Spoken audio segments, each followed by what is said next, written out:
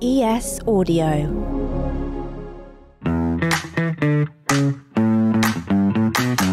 The Evening Standard Rugby Podcast with Lawrence Dallaglio, supported by Fuller's London Pride, official beer of Premiership Rugby. Support with pride.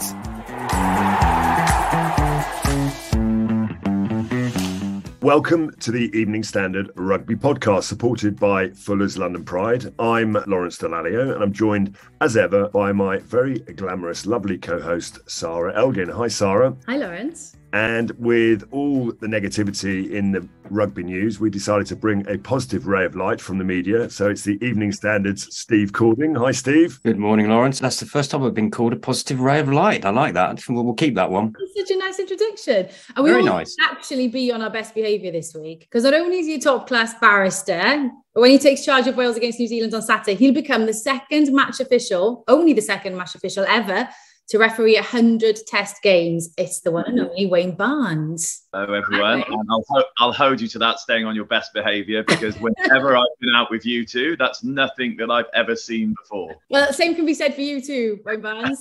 Exactly. Love it. Okay, well, we've got plenty of questions lined up for you, Wayne, that's for sure. But before we get into all of those, I like to check in with everybody and see what they've been up to. Lawrence, you took a little trip over to Cheltenham this week. I saw, catch up with a few old rugby friends. I did, yes. I drove down to see Phil Vickery, one of my favourite human beings and players. He has done very well post-rugby.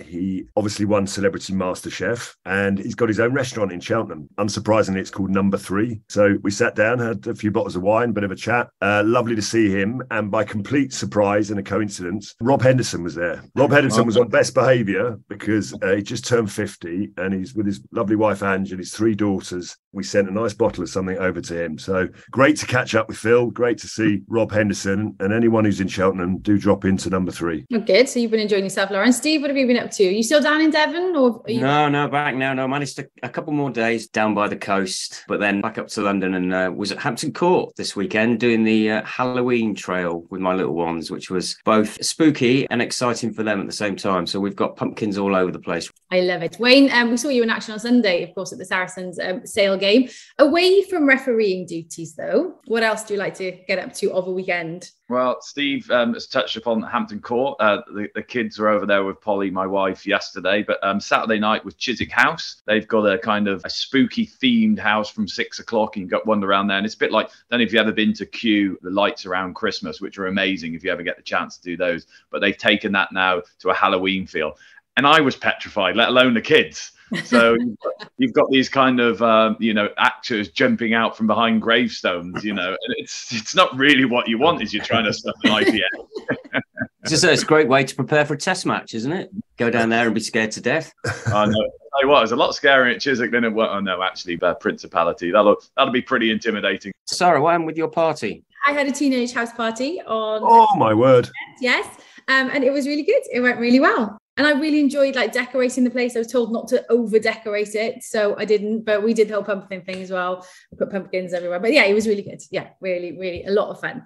Okay, so we're going to be chatting through the weekend's rugby action a little bit later on. But first, Wayne, we're going to put some questions to you. Don't forget, you can also watch the full extended video podcast at londonpridebeer.co.uk. Please drink responsibly. Wayne, there's no doubt you're a man at the very top of his game. Sarah mentioned earlier, a well-deserved spotlight on you this week. We saw the piece in the Sunday Times ahead of officiating your 100th test match, equaling Nigel Owen's achievement. And then, of course, you'll make history the week after, becoming the most capped test referee of all time when you oversee the game between France and South Africa. That'll be tasty. That'll be a tasty one for you. You've had a phenomenal career. You've outlasted us all. Obviously, Polly Barnes is the real secret to your success. But, you've done 265 or so Premiership games. What keeps you going? Because I thought after Japan 2019, I thought you might sort of turn your attentions back towards your legal career rather than carrying on refereeing. What keeps me going? The team around me. They're a good bunch. I really enjoy working with them. I enjoy getting into Twickenham every Monday, Tuesday. I like the international boys and girls at the moment. I think we're a good bunch. We socialise well together. We have a lot of fun together. They're all coming up next weekend, and I'd imagine there'll be some fun had in the week after my 100th test, if I know some of them, what they've got planned. And I enjoy that. And, there's still some things that I want to do. I'm still refereeing pretty well. I have to work hard at my fitness. That gets harder, as you know, and so you have to look after yourself a little bit more. I was up doing my Pilates at 6:30 this morning, and then sitting on a bike trying to get the legs flush so I can do all the running sessions for the week. But, I still want to be involved in those big European matches, and now with South Africa coming in, the South African teams, I want to be involved in the Stormers against Claremont, or, the Sharks against Bordeaux, all of those games that, are still fantastic. I want to be involved in World Cups. And if I go to the next World Cup, that'll be my 5th. No one else has done that. And if you get to referee the World Cup final, that'll be your first World Cup final as well, I would imagine, as a referee. And obviously, there's always that sort of, do I want to see England win the World Cup? We've already seen that. So, but would I like to referee? Who was involved in that, Lawrence? Would I like to referee a World Cup final? The answer is we'd love to see you referee a World Cup final as well. So, there is that challenge as well, isn't it? But one thing I can't control is that. What I can do is keep trying to get a bit better. And if England are in the World Cup final, I'll tell you what, I'll be there. I'll be cheering. I'll be in the Stade de France cheering with them. And look, I know that England being successful does a lot more for Teddington Rugby Club and a lot more for Bream Rugby Club back in the Forest of Dean. It gets people talking about our sport. If England aren't there, and then I put myself in a good enough position, well, we'll see. But I've just got to keep refereeing these 2 games well, because they're going to be 2 difficult games over the next couple of weekends. Yeah, Wayne, how do you cope personally with the psychology of what you do? I mean, what you do is a fantastically difficult job. I love the addition of the microphones, because I feel now, as a viewer of the game, RefLink was superb. You get to follow what's happening. You understand what's happening a lot more. Your commentary as you're going through just is perfect for it. But I mean, how do you process it yourself? Because there's so many eyeballs on you as the man in the middle. I've got some really good people around me whose opinions I trust. Lawrence knows one of them really well, in Phil Keith Roach, my scrummage coach. If he's telling me I'm refereeing a scrum like a plonker, then I'm refereeing a scrum like a plonker.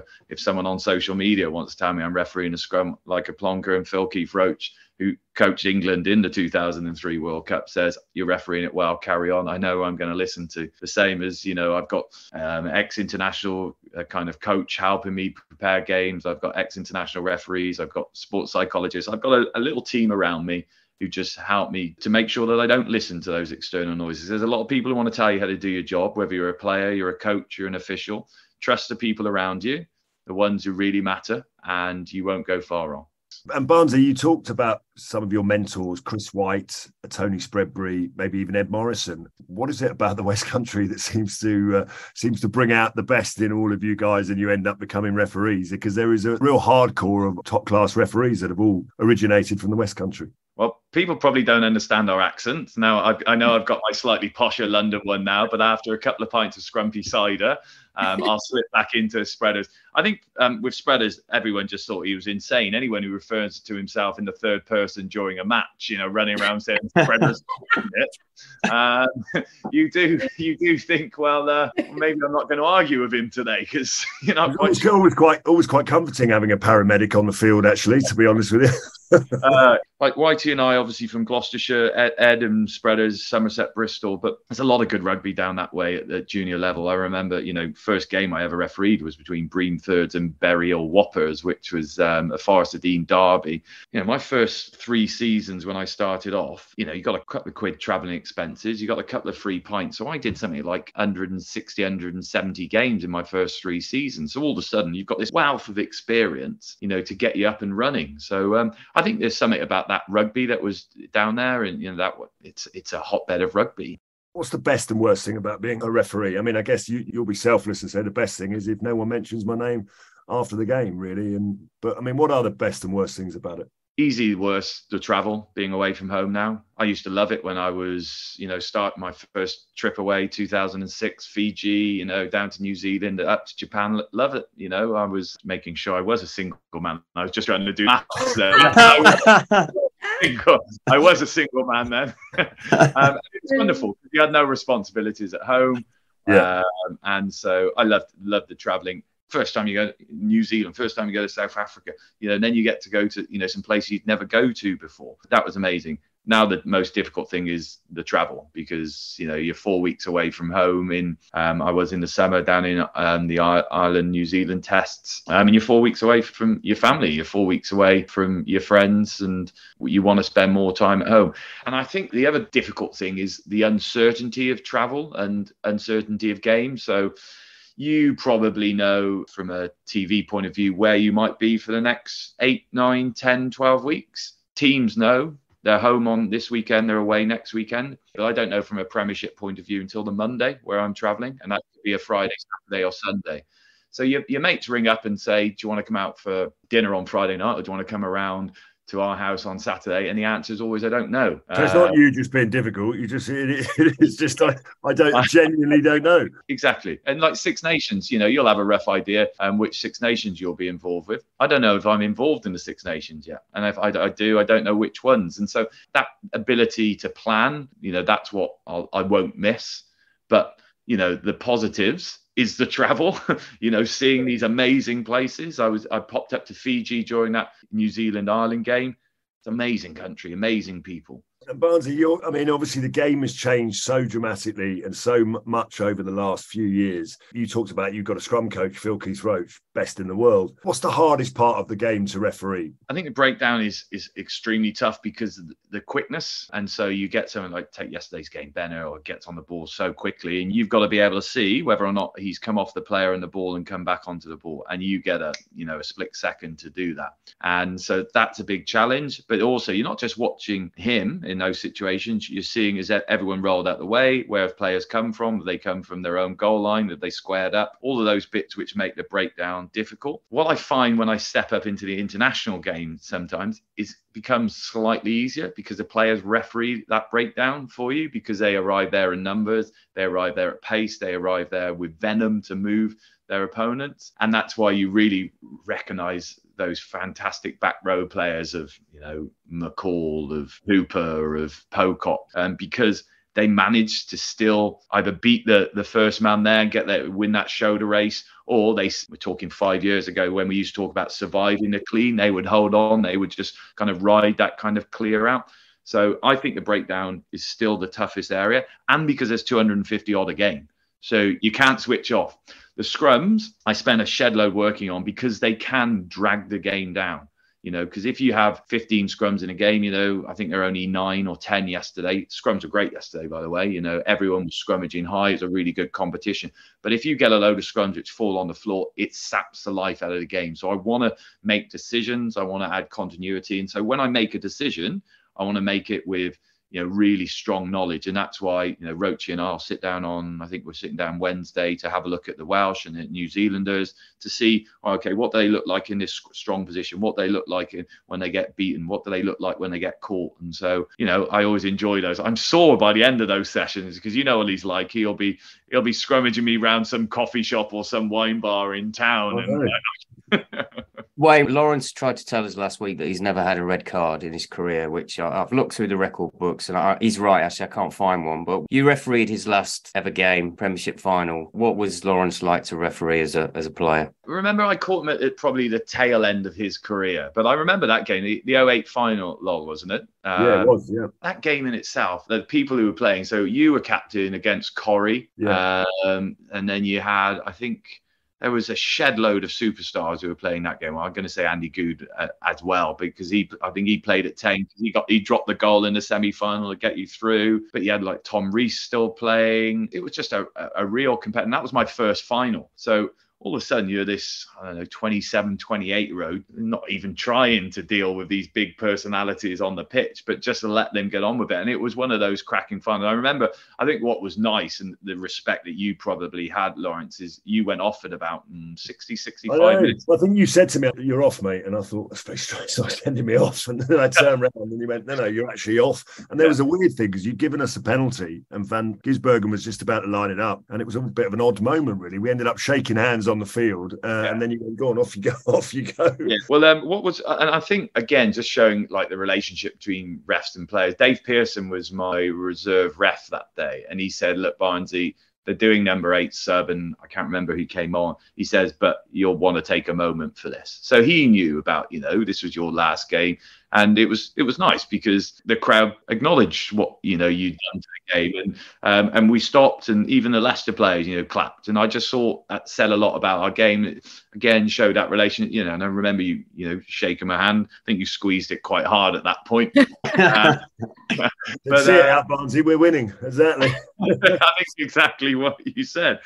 I mean, look, I used to always go and make a point of having a chat with the officials, not just because I was captain after the game, right? Everyone wants to chat to the officials before and during the game, but after the game, and there's always two emotions. You either win or you lose, and you don't win every game, but always wanted to go and have a chat to the officials. And we used to be able to buy you a pint in those days. Do you still have a chat with the players after the game, or does that not happen so much? Yeah, still one of my a couple of favourite memories around, some European games and some international games. After the Bilbao final, when Leinster beat Racing, I was refereeing. We sat down in the change room post-match, just sitting there, and our little team having a beer. A little knock on the door, and Donica Ryan comes in with a crate full of beer under his arms, sat down with us, still in his kit, and sits and has a beer and shares, tells us about the game and how he felt it went. And as we're halfway through that beer, there's a knock on the door, and Ty Furlong comes in, Leinster prop, sits there, crate beer. And so all of a sudden you're sitting there and you've got players for the winning and losing team having a chat about the game. You're like, yeah, I quite like this game. I think this game's pretty good. And like one of my favourite memories after what could have been, I always kind of review after each World Cup, how long have I got left? Have I got another couple of years left? But after the third, fourth playoff between New Zealand and Wales, so repeat of this weekend, we were leaving the changing room good hour after the match had finished. And as we're leaving the changing room, Steve Hansen and Warren Gatland are coming up from the Wales changing room with a few of their coaches behind us. And Steve says, what are you doing heading into town? We'll drop our bags. He said, well, you're very welcome to come and have a beer with us in the changing room. So my little group of officials went in and had a beer, and it was the last game for the likes of Kieran Reid. I think could have been Conrad's last game as well, all sitting in there and sharing a beer and looking around thinking there's some very talented players. Alan Wynne had come in, and Ken Owens are all in there. Those types of players who you enjoy. And you're not just talking about the game, you're talking about life in general. And there are still those wonderful bits of rugby. I could sit and listen to you talk for hours, Wayne. There's so many questions we want to ask you and stuff, but we're going to have to move on. Gents, time for us to chat through the weekend's games now. The Evening Standard Rugby Podcast with Lawrence Dallaglio, supported by Fuller's London Pride, official beer of Premiership Rugby. Friday night saw the Exeter Chiefs arrive at Kingston to take on Gloucester. Of course, Cherry and Whites were first on the scoreboard after Lewis Rees-Zammit, who had an amazing night, went over after just 3 minutes of the game. It was all looking fairly even at half-time, just 2 points in it, but then Gloucester ran away with it a little bit in the end, I guess, scoring 6 tries to Exeter's 3. Steve, for a neutral, it was a compelling 80 minutes and a great watch. I thoroughly enjoyed it. It was right across that back line, Gloucester. It's not classic Gloucester, is it anymore? I mean, you look at the form that Adam Hastings is in, and you got Carreras playing well as well, and who knows where he'll play for Argentina at the weekend, because he's so capable of playing in any different position. But I looked at the tackle count as well, which was 170 Gloucester against 64 for Exeter. So it just shows that they were putting in the defensive effort as well at the same time. And you now look at their record, and they've only lost one game, Gloucester, in the Premiership, and that was to Saracens in injury time. So they're definitely the real deal and will be pushing, I think, for the title. The one note of optimism, I think, for Exeter was the performance of Scott Seo, who looked everything you'd expect him to be. And I think he's going to make a massive contribution for the Chiefs for the rest of the season. Well, how different a side are Gloucester this season? Because they have been making progress, haven't they, under Just Skivington? And last season, Exeter did the double over them. So for them to put on a performance like that was impressive. It was. I think George Skivington said that was his most complete performance of the season, because a lot of their games have gone down to the last few minutes because of their game management necessarily. And I think what will have pleased him most is the variety that they have in their game. We know about their driving maul, we know about their forward play, but actually their outside backs were very much part of the game, and a lot for Gloucester fans to be happy about. Yeah, absolutely. A lot for London Irish fans not to be happy about this weekend, or to be frustrated about, maybe I should say. You were down at the Soup for Quins against London Irish. Lawrence, Exercise, they kind of looked to be in control, didn't they, in the first half? Quins came back fighting with about 10 minutes to go. It was looking all square. Then Irish edged ahead thanks to a penalty. And we all thought They've got it. They're finally going to win a tight game, but it was rather controversial end to the game, I guess you could say. And then Quins came out on top. Yeah, it was. I mean, Quins don't do anything other than the dramatic. It was a fascinating contest. A few international players away, but a really strong Quins lineup. And given the performance that they put in against Sale the week before, everyone kind of thought that it was a home banker, really. And Irish played superbly well. And then there was a whole sort of flurry of cards, a couple of reds, one on each side, a couple of yellows, one on each side. So the game had pretty much everything. Quins, of course, came all the way back and, late drama. As you said, we've got to go straight to where the game was won and lost. Esterhazen's throw over the top of his head, and Van Rensburg, who was outstanding throughout the game, going up in the air with Charlie Matthews. And the referee and TMO had a lot of good communication throughout the game. And unfortunately, everyone will have their opinion depending on which team you support, but I think they got the wrong decision. I hope I'm not going to get into any trouble for saying that, but I genuinely believe that.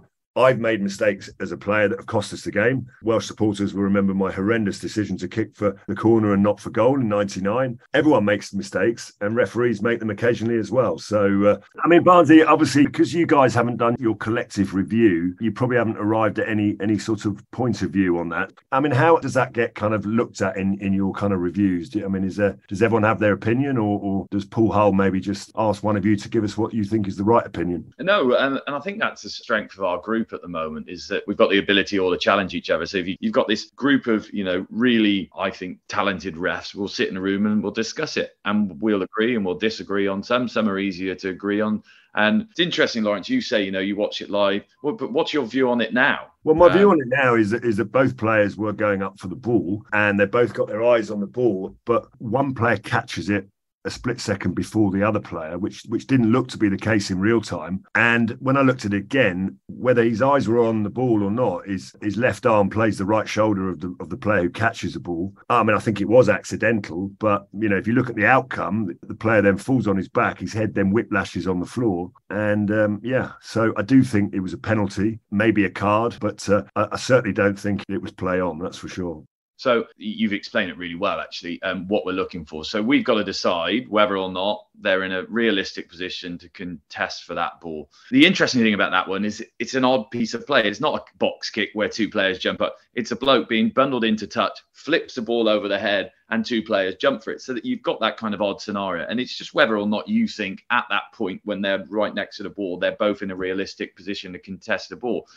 Obviously your opinion, and I think the majority of what I've read over the weekend seems to be down that view. But interesting yesterday to speak to some of the coaches who were at Sarra's and Sale. Some of them thought it was a fair contest. And then I've spoken to a couple of other journalists who totally agreed with the decision and its play on. So, Wayne, how honest are you as referees, like in terms of each other's performances? Well, I think the people who are the most brutally honest person on any review tends to be the referee themselves. We really do scrutinise our performance, and we will be the first ones to say not good enough. Like I've already spoken to Chris White and Spreaders, who still keeps an eye on me, even though he's now head of European referee.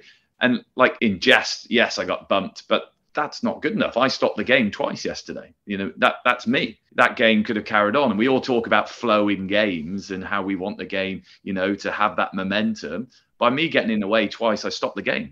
That's not good enough. So I want to be better. I want to move better. I want to make sure that you don't get caught between three players, particularly because it bloody hurts. So we're our biggest critics. But because we see each other every week, you know what it's like, Lawrence. When you have a team who've been together for so long and know each other and trust each other and socialize with each other and take the pee out of each other, then you're willing to open up. And that's where we're really lucky in the Premiership at the moment. And, also internationally, we're a group now who have been together for a long time. Everyone knows that, myself and Nige kind of came through the ranks together, but Joubert was kind of part of that group as well. Like we would sit down and we'd have really robust discussions and, we would disagree, but we felt comfortable. And I think that's where we are as a Premiership group. And I don't know what we'll come up with, but what we'll also do, if we say, well, it should have been a penalty, Paul will pick up the phone to Declan and say, look, this is what we've come up with as a group. That doesn't make things better, because if it is a penalty, or if it's not a penalty, of course they're going to be disappointed. But I think as long as you can have that honest debate with a team, there's been times this year in half a dozen games I've done in the Premiership where, you speak to the director of rugby afterwards, just say, look, I got it wrong. I just didn't see it like that. There was a player in my way, or I was distracted. When I get a decision wrong, I don't mean to do it. I get it wrong. And so you just try and get better. And I think that's what's great about rugby, is that you can have those grown-up conversations.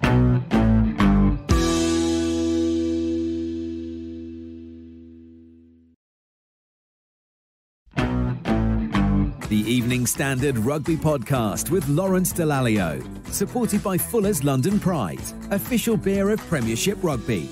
Okay, so meanwhile then, over in Franklin's Gardens, Northampton Saints bagged themselves a win over Bristol Bears, scoring maximum points in the process. Entertaining game, Steve, plenty of tries, including 2 for our former podcast guest, Alex Mitchell. Yes, friend of the show, Alex Mitchell. He's certainly bounced back from being left out of the England Autumn Internationals. 2 fantastic tries, set up another one, and I think his combination with Finn Smith already looks a good one. I just wanted to give an extra mention as well to Aaron Hinkley, who came in. Superb performance at open side. Spoke after the game about wanting to have more of an opportunity to play. Obviously, with the internationals being away, he's got a chance now. You know, he made 30 metres made, 18 tackles, was all over the pitch. And I think that's something that's very heartening for them. But for Bristol, oh dear. I mean, I played back the episode that we had when they were played 1-2 and Alice Genge was on fire and we were lauding them. And now it's lost 4 in a row, not won for 5 weeks. And next weekend they've got Saracens. So, I mean, Pat Lam was, after the game, was bemoaning the amount of mistakes that they made, and they just didn't seem to be able to keep hold of the ball in the second half. It was knock on after knock on. So a little bit of work for Pat to do ahead of next weekend, I think. So on to Sunday then, where 2 teams at the top of the table were battling it out as Sale Sharks paid a visit to Saracens. Wayne, your referee in that game, you kind of ended up in the thick of the action, didn't you? A little bit more probably than you would have liked to. That's the pitfalls of the job though, right? Happens sometimes. Well, it's also getting in an average position, isn't it? And getting in the bloody way, which, once is all right and everyone has a chuckle. By the second time, I think I was swearing at myself. So, first of all, it's great to see kind of Alex Good kind of receive the kind of ovation and the warmth from the crowd. You know, I don't know how many games, but, you know, I think more than all of us put together currently in the Premiership. Just an amazing achievement. He's just a genuinely good bloke as well. You know, he always plays with a smile on his face. And, you know, straight at the final whistle, he came over and had a chat. And he's just a decent bloke. And, you know, he played well yesterday, didn't he? You know, he moved from 15 to 10 pretty early on when Vunipola left at 10, but just showed that, you know, range of his ability, not only those counter-attacks, those rangy runs that he scored from, but also then just to read a game. And he actually put in some decent kind of tackles as well. You know, everyone went looking for him when he went to 10, but he didn't shirk anything. So, you know, just think that speaks volumes of him and as a bloke. But also the game, you know, it was 1 versus 2. And I really enjoyed the game. It was physical, what you expected from these 2 teams. It was tactical with a box kicking, but then with looking for a bit of width when you can. Scrums was a good contest. Driving more, you know, Sale got on top at the driving more, scored a couple of tries from that. But the breakdown, you know, you had Ben Curry, you had Ben Earl, you know, both, you know, some fantastic 7s, Jackson Ray making an appearance at 8. So that breakdown was, you know, from a refereeing point of view, really difficult to kind of referee, but really added value to the game because we had turnovers left, right and centre, counter attacks. And I watched it back last night when I got home and thoroughly enjoyed watching it back again. Wayne, we need you on every week. That's some amazing, impressive analysis, better than anything that we ever do. Well, you never know when I'll be looking for a job, Steve. So, come post 2023, let's have a chat. Do you always look back? Do you look back at every game, Wayne, that you do? You have to, I guess, do you? In terms of... Yeah, so we all get in, as I think you all know, Monday and Tuesday, all the professional referees in England get together in Twickenham. And I want to have seen the game before, you know, we step into that room and start discussing them. So you know what the key areas are. We'll do what we call a hot debrief, you know, something we picked up. A lot of the teams do it, but from the Marines, actually, we did a load of training with the Marines in the lead up to 2015. They talk about that immediacy of review. And I really like that because you feel kind of, whether it's anger or disappointment or, you know, kind of you really understand how you felt during those moments. So we'll have a quick shower in the changing room at that amazing StoneX Stadium and have a quick chat around what were the big moments, what things we need to review, you know, what decisions do we think we might have got right or wrong, you know, only 2-3 minutes. And then we know what I'm looking at coming to the review. So I'll do the full review last night in time for about an hour's time this afternoon. Super quick, sorry. You trained with the Marines before 2015. Nigel Owens didn't do that, did he? I think I was carrying Nigel on my, like you usually carry a backpack on these 10-mile hikes. I think I was carrying Nigel across these. I think you might have been.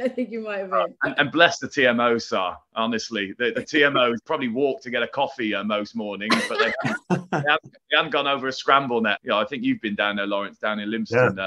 And they're bloody impressive individuals. And gents, there's been some positive news finally this week in terms of Wasps and Worcester and their futures. How excited should their fans be with that news, Lawrence? Yeah, you're absolutely right. There's been all doom and gloom, hasn't it, recently? I mean, both sets of fans haven't had much to be happy about or to smile about. Both teams have been relegated and suspended from the Premiership. But what happens in this process is obviously both clubs have gone into administration, and slowly but surely the first steps on the road to recovery have been taken by both parties. The administrator has to find an interested party and a suitable interested party. So all I will say is that the brands, the IP, the logos, whatever you want to call it, of both clubs have been assigned to another interested party for a fee. And that will then allow those parties to go off and come up with a business plan, a proposal to move their club forward in the Championship. There is a number of hoops to jump through in terms of the RFU's fit and proper test. But the long and short of it, Sarra, is that, yes, it is a positive step forward for Worcester. I understand the statement yesterday was that Jim O'Toole, the former CEO of the consortium that he's heading up, and not the one that Steve Diamond is heading up, has been successful in securing the future of Worcester Warriors. And with Wasps, we don't know quite as much about it, but apparently it does include some former Wasp players. So you're saying, I love that line. We don't know that much about it. Yeah. If only we had a former Wasp legend or a current Wasp legend. I guess you're always a Wasp legend, aren't you, on the podcast? We're there's no conflict of interest on this show. We are completely impartial, and it's good news for Wasps fans and Worcester fans, but there's a long way to go. I feel like you're looking a bit more positive this week, though. Yeah, we are, and there is things to be positive about. I mean, not the way that those two clubs have been treated by the rest of rugby, essentially, but we will discuss that on another pod. But I think, the brand of rugby that's being played, the Women's World Cup is, England, the Red Roses are going well. Stadiums are being sold out. So, yeah, there is a lot to be positive about. And from my perspective, very sad to see what's happened to Wasps. I've written about it, so I don't need to talk about it. But yeah, anyone who knows myself and Wasps as a club knows that that's not the last you've heard of Wasps, that's for sure. Okay, should we do outstanding then? Outstanding. Supported by Fuller's London Pride. Lawrence, you can go first this week. Who gets your vote for outstanding player? Well, there's a number of candidates, but I'm going to focus on the Saints game. I thought Saints Bristol. I think for me, Aaron Hinkley is a really wonderful story. He was outstanding in the game itself, but he was a player that was, I think he started at Gloucester's Academy. He ended up getting cut from that, and he was at Exeter. He was sort of yo-yoed up and down at Exeter, and they cut him and ended up having a trial at Northampton Saints. And I understand he's just signed a long-term contract. So I love a story like that, because I think it just shows that, no matter who rejects you or what happens, you've got some real resilience. And in the game, you can see why he signed a long-term contract, because he was outstanding, work rate, tackles, everything. Didn't get on the score sheet, but Aaron Hinkley, number 7 for Northampton Saints, was my outstanding player of the week. Steve, who are you going for? I'm going for the man with the longest name in the Premiership. He was on the losing side, so it's not often you pick a player from the losing team, but it was the controversial ending that we've already discussed. So I'm going to have to read this one out because it's very long. Barend Johannes Jansi van Rensburg. Imagine trying to put all of that on the back of your shirt, or for Wayne Barnes to actually write it down in his little notebook. That would take forever. But he was superb. I think he's the heartbeat of that Irish team, an Irish team which is not a 1-5 team. 16 tackles, 2 turnovers made. Obviously knocked out at the end of the game in the controversial circumstances. But I think if it hadn't been for that, if Harlequins hadn't won, he would have been man of the match. Have a guess who I'm going for? Lewis Rees-Zammit. Yes. Gosh, what did you guess? Yeah, look, Austin did say, didn't he, that he has the potential to be one of the best wingers we've ever seen. And he's only 21, so he's got so much time, so much rugby hopefully ahead of him. But I just like the way that he's kind of at such a young age, who's dropped, wasn't he, by Wales when Pivot told him to go back to his club and just work on the areas of the game that he needed to work on. And I just think he has done that. He showed maturity in doing that. And he gave a great post-match interview, which always helps my decision, I find, in the outstanding player. So, he's got it for me. He's got some outstanding quads on him as well, hasn't he? I mean, they are the shiniest quads I've ever seen. And do you know what? The game does need superstars, and he is already a superstar of the game, and he's very good. Very, very good player. We like him. Wayne, I'm assuming you might go for someone from your own game. I think we've already mentioned him on the wrap-up, and it'd be hard to look beyond him after his 795th appearance. He's not only been an amazing servant for Sarra's, but I think he's been a great man for the game. So I think Alex Gu, pretty easy kind of outstanding player of not just the weekend, but of perhaps the Premiership. Good choice, very good choice. Okay, let's turn our attention to next weekend then, and some quick predictions. Steve, Exeter, they're on the road again. This time they're heading to Northampton. Yeah, tough one this. I'm going to go for Northampton. I think they've showed they can finish their chances playing at home. Alex Mitchell, friend of the show, on fire. Yeah, Northampton home win. Sale, they'll be welcoming Gloucester, Lawrence. That's going to be an intriguing one, actually, isn't it? Looking forward to that. Yeah, it is. Gloucester, I think, had their Scottish and Welsh internationals available. They won't have that next weekend. So no Chris Harris defensively, no Lewis Rees-Zammit in an attacking sense. And Sale coming off the back of a defeat. I thought they were unlucky in parts against Saracens. They had a moment in that game where I thought they could have gone on to win it, but they didn't.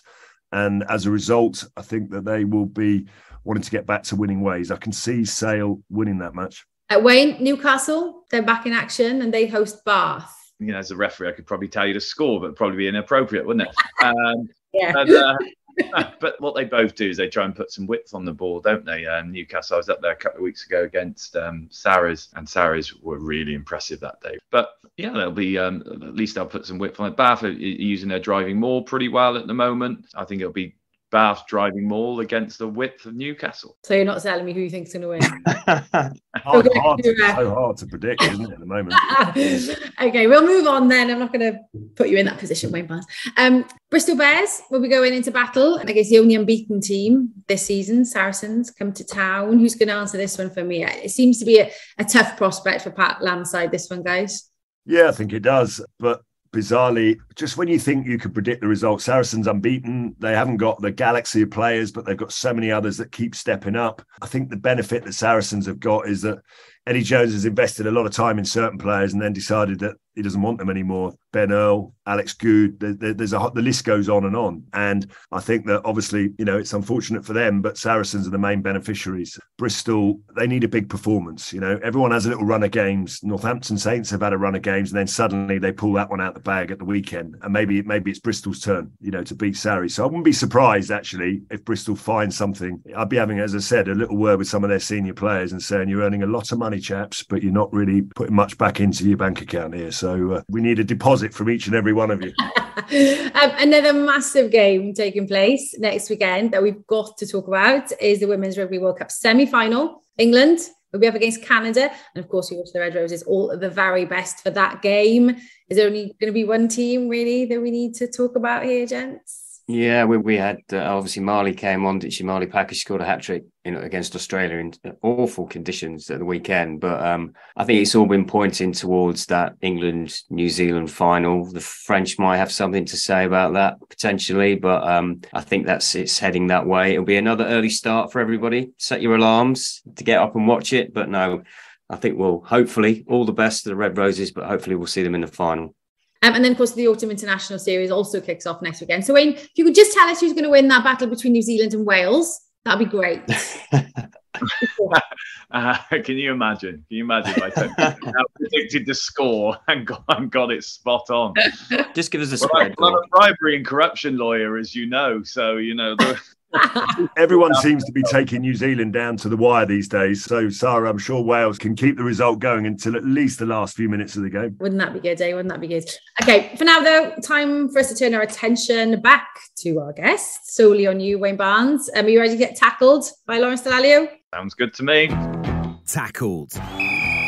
Supported by Fuller's London Pride.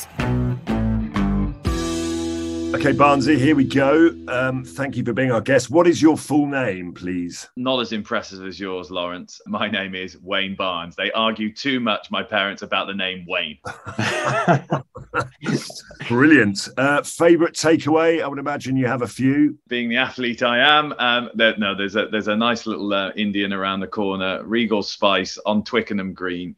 Love a little bit of a Balti or a Pathia. You'll be getting a free one now. Good plug. Celebrity crush. Are you allowed to divulge your celebrity crush? Or growing up, everyone used to watch Funhouse and Martine and Mel, didn't they? the twins, I guess those two would be my, kind of my childhood crush. That will do.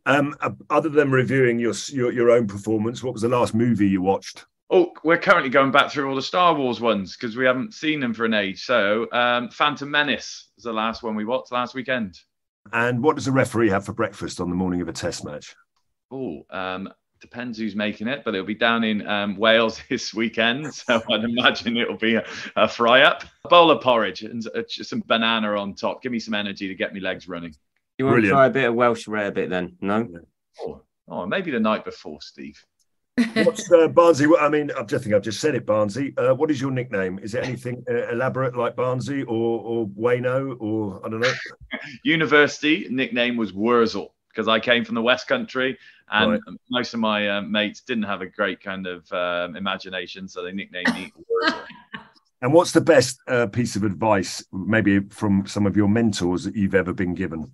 Or talk to people as you'd want to be talked to. So, if you're talking to a player, speak with a bit of respect. And then, you can ask players to talk in a similar way back. I have to say, I like that. You speak with a lot of empathy on the field. You don't shout at players. You just talk to them calmly, which is not easy to do in the heat of the battle, I have to say. Who is the most famous person in your phone book? Are you looking at yourself there, Lawrence? No, I'm definitely not looking at myself. No question, Wayne. Well, it's going to have to be your captain, mate. It's going to have to be Martin Johnson. Oh, bless him. Yeah, I kept texting some bloke called Wayne Barnes, who I thought was Wayne Barnes, and he just said to me, "I'm not Wayne Barnes." I was going, "Oh, who was it?" No, that was me, Lawrence. It was just Barnsley basically just trying to get rid of me. There we go. Who would play you in a film about your life? Well, I know there'd be loads who I'd want it to be, but Brian Campsell, the ex-international referee, is convinced that I am Tintin. He even sent me at one of my birthdays a picture of Tintin with me next door to each other, saying, "Have you ever seen these two people in the same room?" So it would have to be Tintin. That's your new nickname, surely. There you go. Of the current group of players, or maybe even past players, who was the funniest player that you refereed on the field? I always used to have a bit of fun with Andy Goode, just because he just looked atrocious towards the end of his career. And, there was some times when he was up at Newcastle, crawling around. Like at one point, he was stuck on his back like a beetle. Couldn't get up, and I had to help him up. So I always enjoyed him. And when he was playing at Worcester with Sean Perry, you had Sean and Andy at 9 and 10, and they would make me look extremely slim. Are you a dog or a cat family? We don't have either, but the kids would be desperate for either. But I would be a dog man, and Polly would be a cat woman, but she's allergic to cats, so we just won't have any animals. If the referees probably do have to. What do you have to do when they hit a milestone like 100 caps? Do you have to sing a song? And if so, what would be your karaoke song?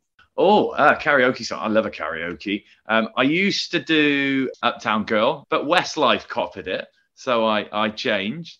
Then I used to do Mandy by Barry Manilow. Then Westlife covered it. So now I went to Copacabana, following on the Barry Manilow theme, but no one really knew Copacabana. So my new current one is Whitney Houston, The Greatest Love. That's classic. The old romantic. Very, very good. Who is the best rugby player of all time? And you've refereed everyone, so you've got a hell of a choice. But who's the person that you have always thought, wow, is it a Richie McCaw? Is it a Martin Johnson? I was petrified of Jono to the point where I once apologised to him when I yellow carded him and said, "Sorry, sir." I love that. I think it's always back row which jump out to me because you see them kind of up close. So I think McCaw, Pocock, between those two, just got themselves in the right position really often. What McCall did as well was when New Zealand were under the pump, the amount of times he would get his hands on the ball and just go up the guts of a game and just take control for that 5-10 minutes, get his hands on the ball when the opposition. He just seemed to have that extra level to know when he needed to step up his game. So I think those two players, and when they played against each other, it was fantastic. Bledisloe Cup between Australia and New Zealand with McCall and Pocock was pretty amazing. I think that's a pretty good call. Now, you've got many of these because you've been refereeing for a very long time, but what would you describe as your proudest Premiership moment? How many finals have you refereed, actually? I should know that. 9 or 10. Wow. Wow. Seriously. Yeah. So the first was your one in 08. So that was memorable because it's your first. I thought the one that just gone, Sarra's Leicester, was really entertaining, but it wasn't your pure expansive rugby. It was a game of chess, and like the finish. Every time I look up at a scoreboard now in the lead up to a game, you're seeing that drop goal. That's pretty impressive. But I remember the Sarra's extra one maybe 3-4 years ago, 2019, where they came back and they were dead and buried, and then they came back and they played some wonderful rugby, and I think it was 35-31, something like that. That was a special final. Well, Wayne, thank you very much for answering those questions and for being our amazing guest on this podcast. It's been a real pleasure to chat to you, and we and everyone across the whole of the world wishes you the very best of luck and congratulations on your 100th Test cap. Very much looking forward to it. Thanks for having me on. Yeah, thanks so much, Wayne. So that's all for this episode of the Evening Standard Rugby podcast, supported by Fuller's London Pride. And don't forget, you can watch the full video episode of this podcast at londonpridebeer.co.uk. And if you've enjoyed listening, give us a like and make sure you signed up to receive future episodes. And we'll be back next week. But from now, from Sarra, Steve and myself, thanks for listening and goodbye. The Evening Standard Rugby Podcast with Lawrence Dallaglio, supported by Fuller's London Pride, official beer of Premiership Rugby. Support with pride.